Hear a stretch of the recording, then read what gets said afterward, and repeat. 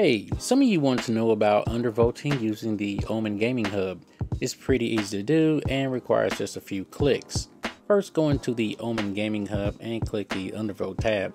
Click the toggle to turn it on. Increment the voltage offset by 5.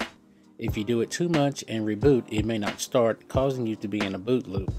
HP says to hold the power button down for 10 seconds if this happens. It happened to me, and it took me more than a few tries to get it back up. Anyway, after every boot, make sure to run the test to see if it's stable. When you are satisfied, then you are done. I tried this with an offset of -130 and ran Cinebench to test. Using a one-pass render, stock finished in 39.2 seconds, while undervolted was 43.1. Stock had a multi-score of 20,443, while undervolted had 18,472. The average temp for the stock was 67C, while undervolted was 69. Max temp was 94C, while undervolted was 88. Last, on first pass, we have 66.7 for the average watts used for the package, while undervolted used 84.6.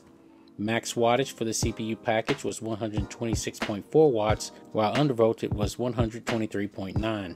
Using the 10-minute Cinebench run, stock multi-score was 18,647 points, while undervolted had 18,191. The average temp for the CPU package was 76C for stock and 70C for undervolted. Max temps was 94C for stock and 89 for undervolted. Last, for the 10-minute run, we have 85.2 average watts for stock and 76.2 undervolted. Max wattage for the CPU package was 124 for stock and 126 for undervolted. These values may seem minuscule to the seasoned undervolter, but for someone new and not wanting to fool with throttle stop, it's a winner.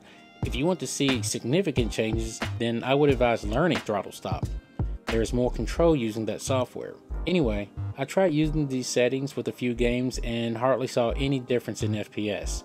In some instances, the temperature spiked higher on the undervolt.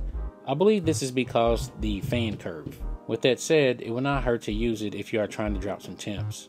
Don't expect any miracles, as you can see. Thanks for watching, and I'll see you in the next one.